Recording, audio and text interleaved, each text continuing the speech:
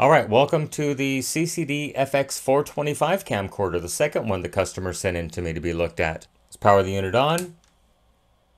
You can see the monitor does light up. I don't have it in slow shutter, so it doesn't look really super good right now, but it is actually displaying a picture.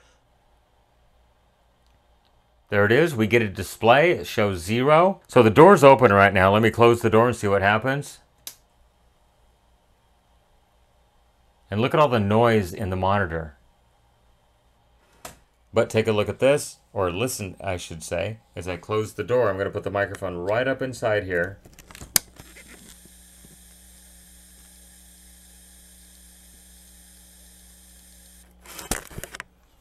And then the door opens back up. So let's go ahead and tear this one apart and see what it looks like inside.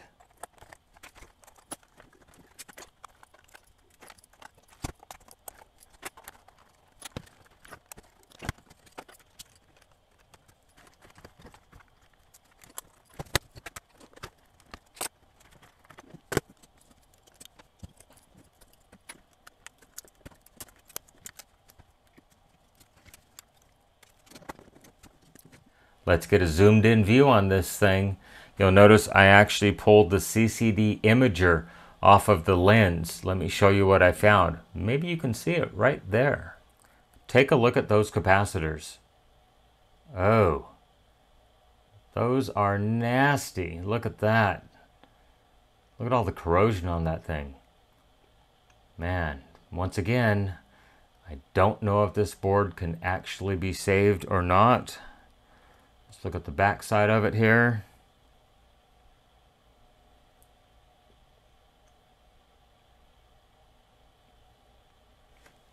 I do see a little electrolyte leaking through right there. I don't see really any corrosion on the back side of this board to speak of. Other than that, it's going to need to have a bath nonetheless. But definitely those two capacitors right there have been leaking on the board. Going to cause problems. I'm not even going to ESR these things. I know that they're just bad. There is the CCD imager. That is what actually picks up the picture. That cap doesn't look too terribly bad. That one doesn't look too terribly bad. Let's go ahead and look at the main board as well as the chroma processing board. Okay, so here is the main board. Look at all the corrosion on that cap right there. The one next to it looks exactly the same. They've been leaking on the circuit board. That one doesn't look too terribly bad. Then up here we've got a few more. That one looks pretty doggone good. Maybe a little tiny bit on the left-hand lead there.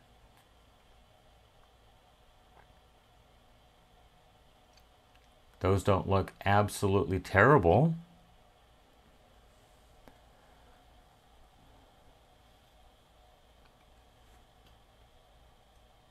That one seems to be holding it together pretty well.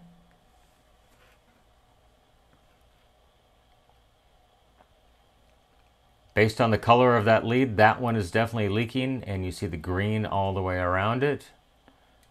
Definitely leaking electrolyte.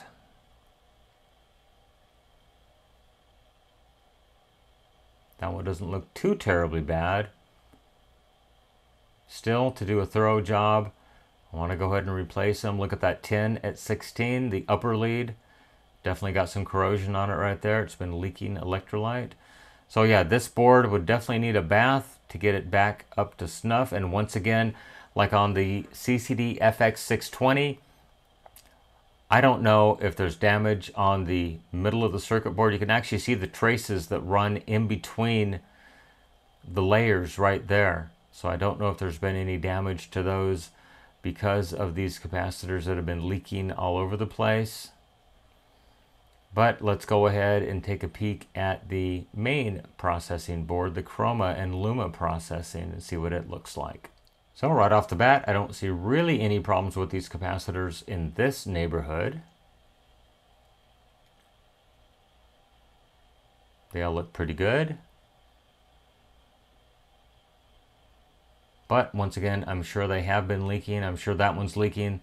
The leads are wet and green around there. That one The 0.68 at 50, you can certainly tell that thing has been wet.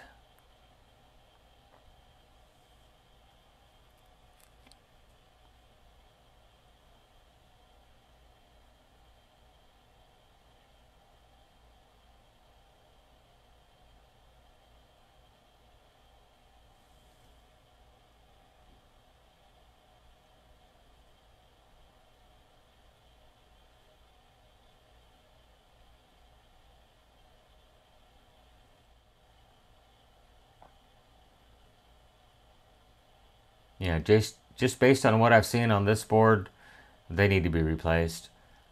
Just because a couple of them have leaked, and that's not going to be good for the health of the circuit board in the long run whatsoever. You can certainly see some moisture down here on that 10 at 16 right in the center of your screen. The bottom capacitor has got moisture all over the board right there. Look at that capacitor right in the center of your screen. It's very much corroded, and I'm sure that leaked through from the other side of the board. There's actually a puddle on there. Let me get a little screwdriver and try to touch it and just see if it moves. Oh yeah, look at that. That is all capacitor electrolyte leaking all over that capacitor right there. That little ceramic cap's probably okay, but as much moisture as there is on this board, it's going to need to be washed completely. So just in case you thought it was flux on the board, no, it is definitely not flux on the board. And I'd have to say most of it came from this capacitor right here, this 3.3. I did touch it with the top of the screwdriver. You can see I left a little green droplet on the top of it right there. But to be safe, once again, every cap on this board needs to be changed. Let me show you what I can see through the switch mode power supply. Right off the bat, that 33 at 10, definitely leaking. Look at the color of that solder connection right there. Much darker than it should be. Can't really see the other side too much, but let me see if I can get zoomed in down here on the other side. Really hard to see down in here, but both of those little capacitors, they're probably 10s, are definitely leaking onto the circuit board right there. Look at the color of that solder connection, very much green, and you can see electrolyte all over the bottom of these caps. Can't really see much else without taking the cover off, but once again, this is just a preliminary estimate on this Sony CCD-FX425 camcorder, just to see if it's going to be worth saving, and I don't think it's going to be worth saving.